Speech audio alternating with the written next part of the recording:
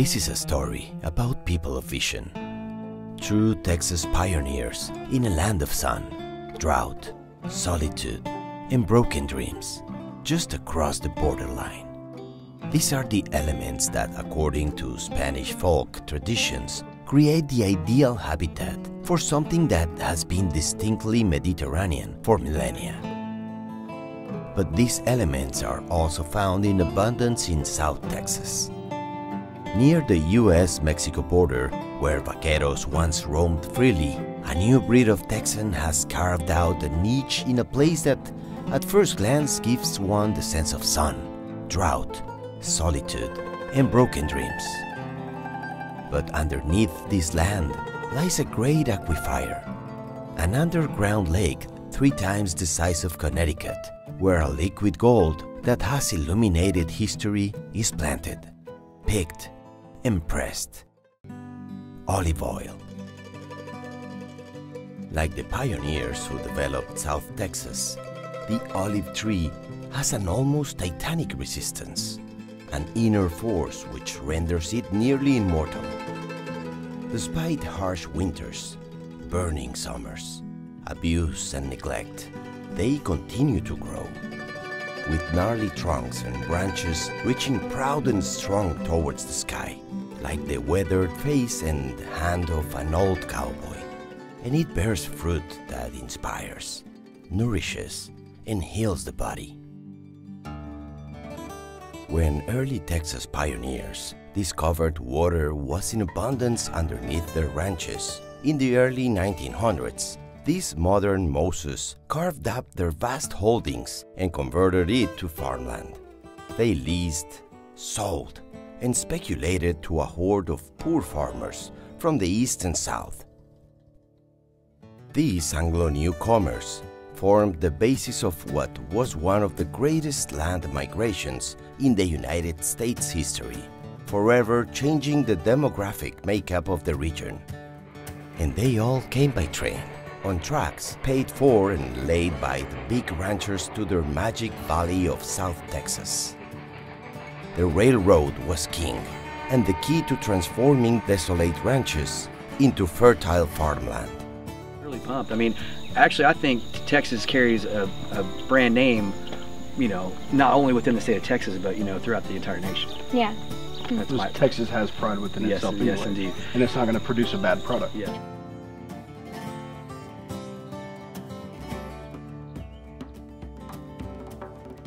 Overnight, little farming towns like Dilley, Cotulla, Artesia Wells, Katarina, Asherton, Carrizo Springs, Big Wells, Crystal City, and La Pryor sprang up, developed by Texas ranchers like Asher Anderson, Joseph Cotulla, Charles Taft, brother of U.S. President William Taft, and the Strait brothers, whose great-grandson, George Strait, continues to ranch in that area.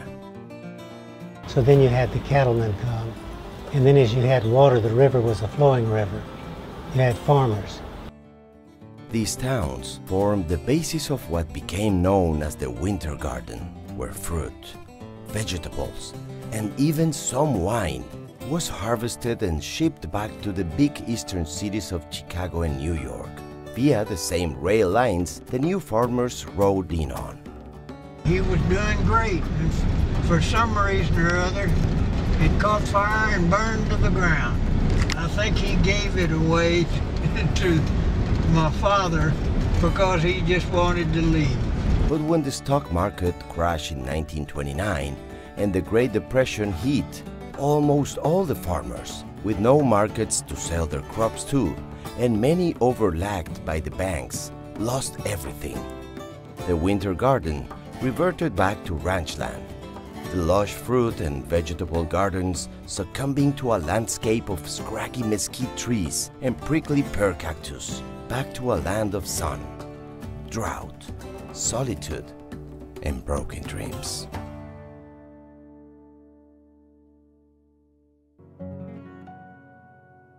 Until a few years ago, when Texas olive pioneers Jim Henry, Jack Doherty, and a few others discovered that liquid gold could be gleaned from this South Texas land that was on the same geographic parallel as the Mediterranean. Olives could be grown in Texas.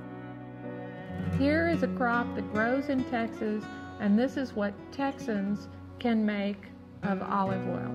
Jim Henry's inspiration to plant olive trees in the winter garden came from seeing a few old olive trees that had been planted in the 1920s by Asher Anderson's son, Granger, behind the historic Bell Asher Mansion in Asherton.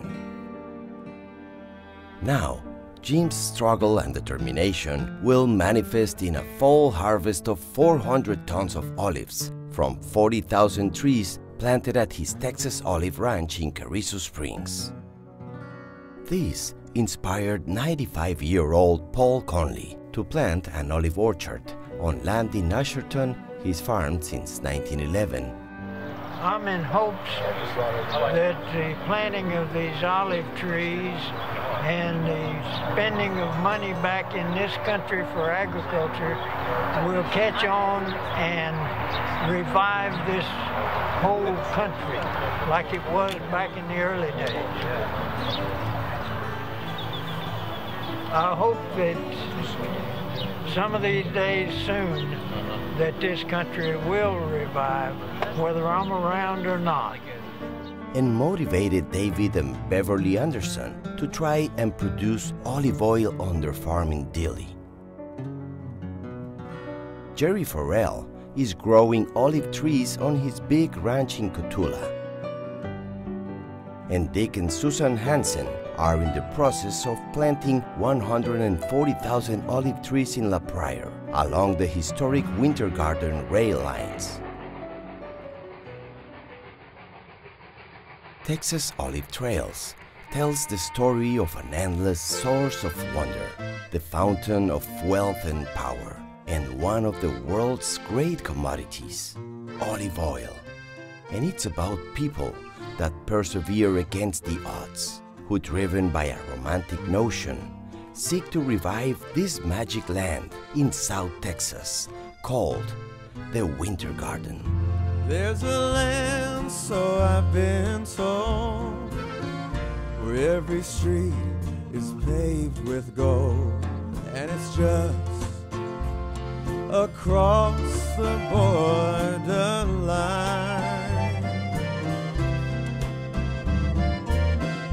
When it's time to take your turn, there's one lesson that you must learn. You could lose more than you'll ever hope to find. When you reach the broken promised land, and every dream slips through your hand, then you'll know that it's too late to change your mind. 'Cause you've paid the price to come this far, just to wind up where you are, and you're still just across the borderline. And you're still just across the borderline.